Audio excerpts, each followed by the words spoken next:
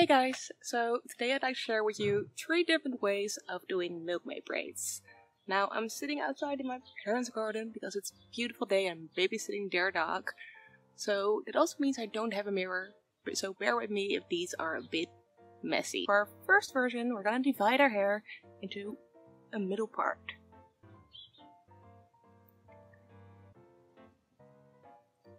There we go.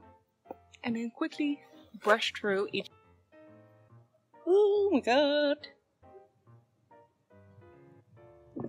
Little bell just landed on me. Can we see this? Hello, buddy.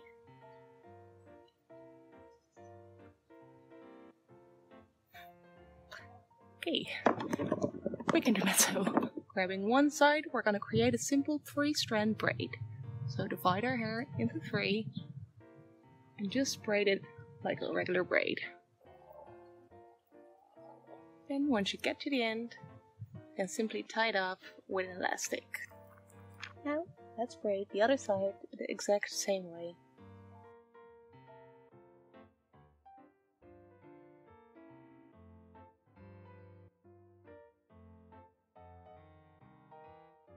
After finishing off our second braid, we can tie it up also.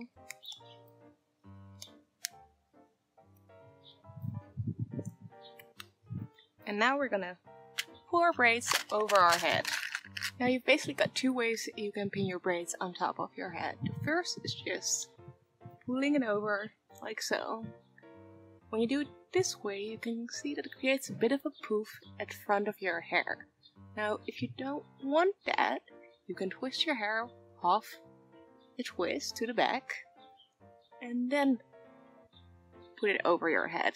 This way, the front of your hair is a lot tighter and closer to your head. It all depends on what look you prefer, to be honest. Now, I'm gonna be twisting my braids to keep it closer to my head this time.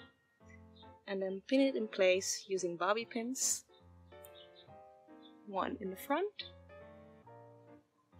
of my braid. And then another one in the back, crossing them over as I do so. Place another 2 bobby pins on this side of my braid.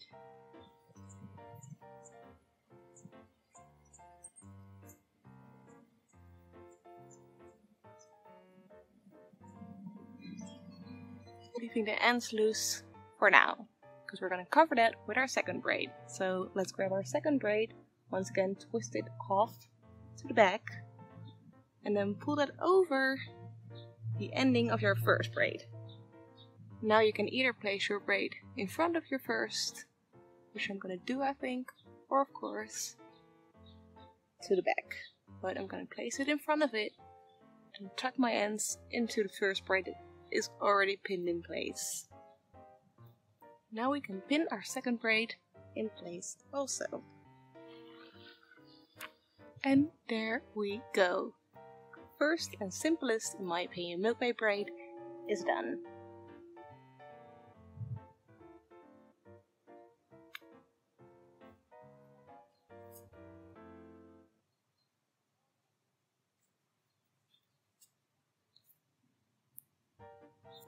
Okay, we changed camera positions because I couldn't stop squinting into the sun, so I hope you can still see it, but let's move on to our second braid. Now let's do our second version. For this one, we're going to be using a scarf. Now you want a scarf that's long enough so you can use it to braid your hair and actually still wrap around your head, but you'll see in a bit. So we're gonna start this one by placing the scarf at the back of our neck, so each side of the scarf is halfway down our shoulders. Then we'll start this time up here with twisting our hair. So divide into 2 sections and twist the front section over the back section. Now add some hair to the front section and just keep twisting it. I'm trying to keep my twist close to the front of my head so I'll have enough room for my braids to go behind it. Now I'll just keep twisting till I reach behind the back of my ear and I've added all my hair to it.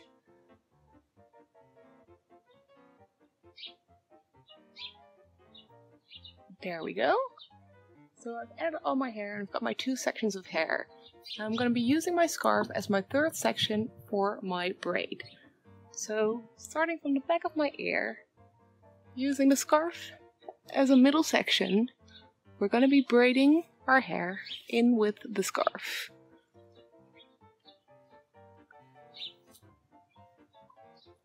Now this version really works well for people with thinner or less hair, because the scarf really helps bulk out your hair. Also, it adds a touch of color to your braid, which is always fun.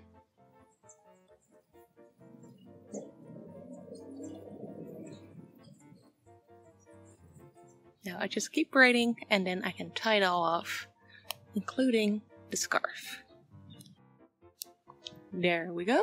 And now let's repeat that whole process on the other side.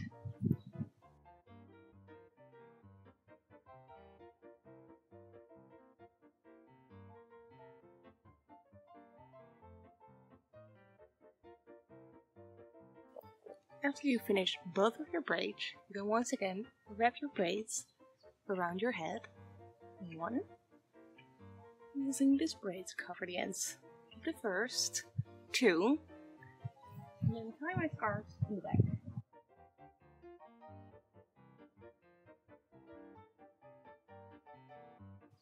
Now, you can tuck away any standing ends that you see.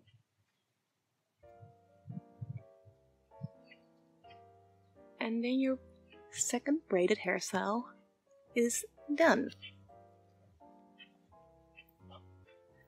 Now, the thing I love the most about this version is that it doesn't require any bobby pins. So sometimes those little buggers can really hurt my head. And since this one doesn't use any, but still has all my hair up and secured, I really enjoy wearing this. So yeah.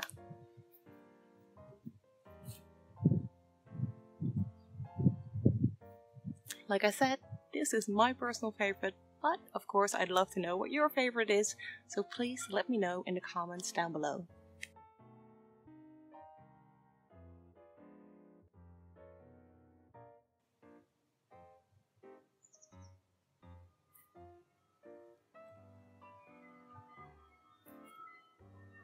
Now let's get ready to do our third and final updo.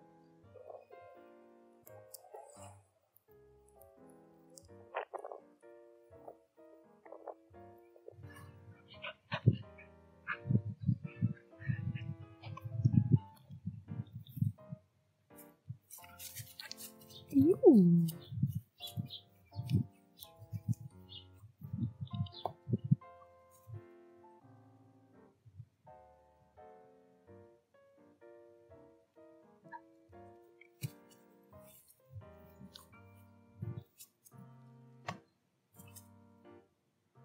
Now for our third and final updo, we're gonna be moving my parting to the side. And then we're gonna start Dutch braiding the bigger section first. So starting at the top, we're gonna divide our hair into 3 sections and bring each section under the middle section. Then we'll be adding hair to that middle section as we go while we braid, creating a Dutch braid.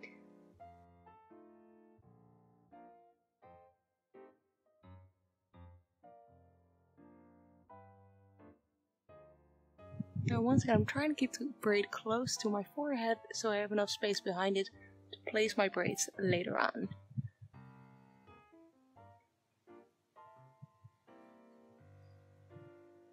And we're just going to continue braiding this way when we get to the back of our head.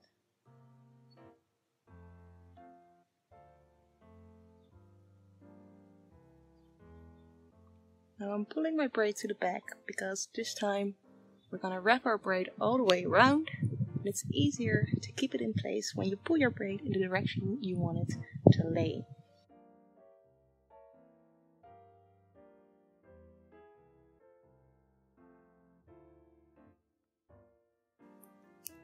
And let's repeat on the other side.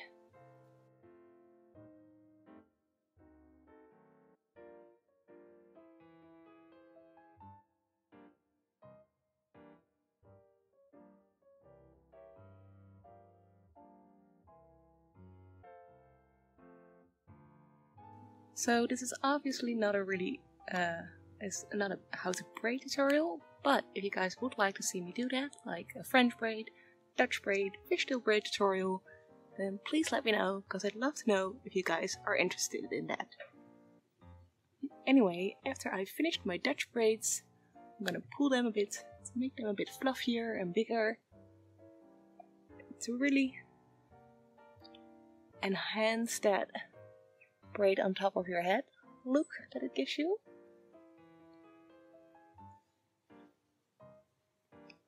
And after I've messed them up as much as I like, I can pin the other braids in place. Now I'd like to start with my bigger braid. Bring it over behind the first braid and just tuck it in wherever it ends. So for me it's just after my parting.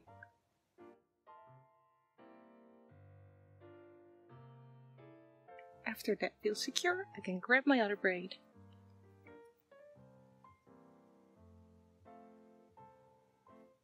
lay it along that first braid and tuck it in wherever it ends.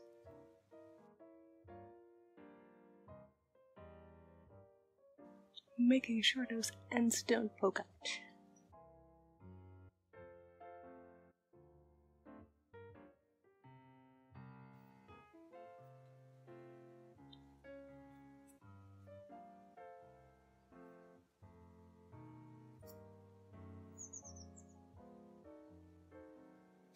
And there we go, our third and final version of the Milkmaid Braid.